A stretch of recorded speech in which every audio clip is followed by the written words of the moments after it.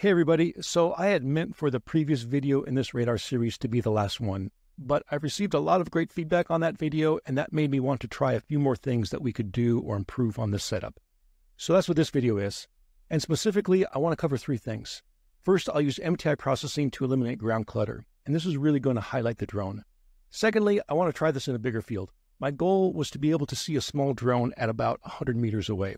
So I've moved to a bigger space, and I'm also going to try out a new antenna and a new transmit amplifier. So I'll show you what that looks like and what those results are. And then finally, and perhaps most exciting, is I have a way for you to try out some of this radar signal processing at home. So even if you don't have a Pluto or a phaser or any radar hardware, you will be able to experiment with the drone data that you'll see in this video. And I'm hoping you will figure out some new things or maybe correct something that I've done, and then let me know about it. If a few people respond, I'll publish their suggestions in a new video, and of course give credit and shout out to all those that contributed.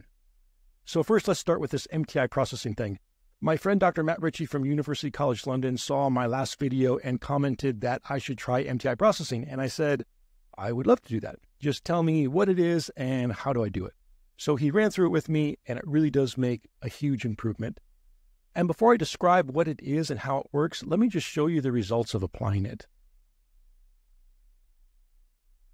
So this is the same drone and the data from the previous video, and this is the range Doppler plot of that. And you can kind of see the drone, but you also see all this ground clutter. But now if we apply an MTI filter, a lot of that ground clutter is eliminated. But things that move are not attenuated at all, so the drone stands out quite a bit more. So that is very cool, and of course the question is, how does that work? How do we apply it? So let's get into that. First, what is MTI? MTI stands for Moving Target Indicator, and the goal of MTI radar processing is to enhance the detection of moving targets by eliminating everything that is not moving. MTI processing is also known as pulse Doppler radar because it is using the Doppler shift in frequency from moving targets in order to distinguish them. Some also call it coherent charge detection. You'll see this in Dr. Gregory Charvat's book, Small and Short Range Radar. But two-pulse canceller is also a common way to refer to MTI processing. And this one I kind of like the most because it explains exactly what we're doing. So let's see how we do MTI and also why I like to call it two-pulse canceller. So in the last video, we saw the advantage of transmitting multiple chirps and then keeping track of those chirps. And then we ordered those chirps into columns. So the MTI filter is a very simple change to this. We just subtract the time domain received signal from the previous pulse. If the target is stationary, the signals will be nearly identical, resulting in a difference close to zero. So these targets will be largely canceled out. If the target is moving, the signals will differ due to their Doppler shift, and so they will not be canceled out. And here's what that looks like. We're just subtracting two consecutive chirps. So subtracting the first two chirps gives a new chirp that I'm calling chirp 2P. Then we slide to the next chirp and subtract those. And we keep doing this for all the pulses in the CPI, the coherent processing interval. So hopefully calling this a two-pulse canceller kind of makes sense now. And we don't have to stop at two pulses. We can do another round of pulse cancellation and get to a three-pulse canceller. And this is what that looks like. There's a lot more detail that could be gone into here, but instead, I'm just going to direct you to this Lincoln Laboratories online radar class. I've referenced this online radar course before, but let me draw attention to it again. It's a free online course with both videos and presentations from Dr. Robert O'Donnell at MIT Lincoln Labs. Dr. O'Donnell passed away in 2015. But a few years prior to that, he'd made this series of videos to help others in this field. And they are still fantastic today. And in particular, check out Lecture 8 entitled Signal Processing MTI and Pulse Doppler Techniques.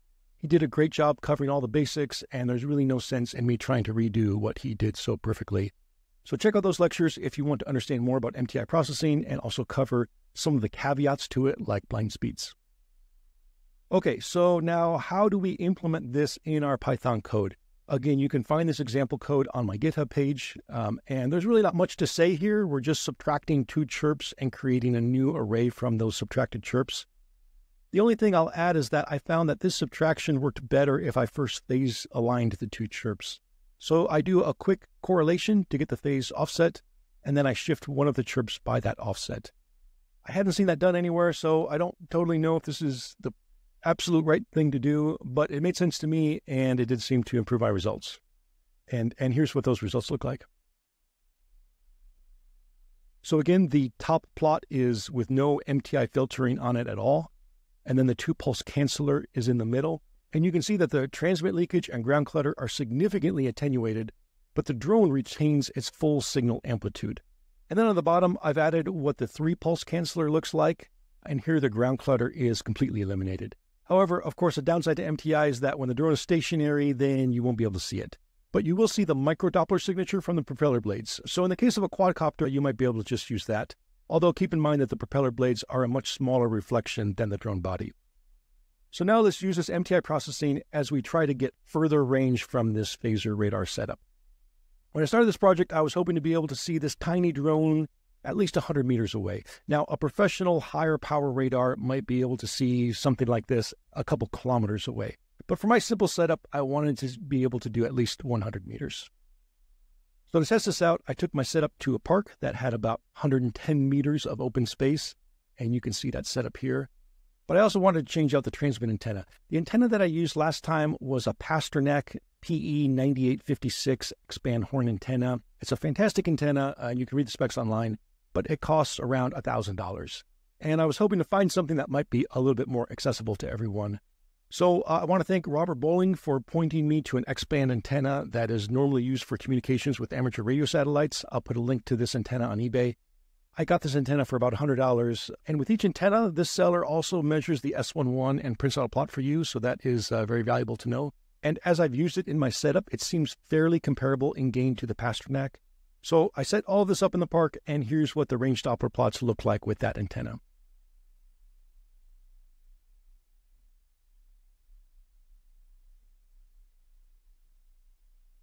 And then if we apply a 2-pulse canceller, here's what that looks like. So overall, this is pretty decent. You can actually see the drone from about 100 meters away, but I still wanted to see if I could improve the range even further or at least increase the return signal. So I added an HMC 451 amplifier. It's a good amplifier that provided me with about 22 dB of gain. So now my transmit power is around 100 milliwatts. And here's what that looks like. You can see that the return is a bit better. Though when the target is close to the radar, there is quite a bit of saturation. I just have a fixed gain on the receiver.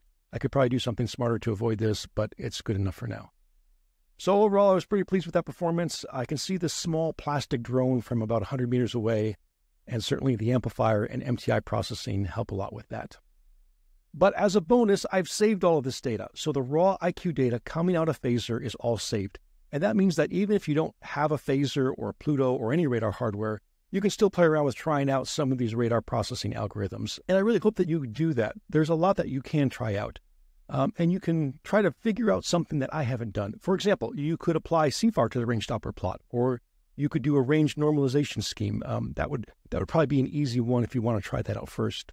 Or you could do some other kind of clutter suppression algorithm. There's just a whole bunch of stuff that you could do. Or maybe you're a teacher and you want an exercise that you could do with your class. This could make for a fun project. So I'll put a link to where I've uploaded that data.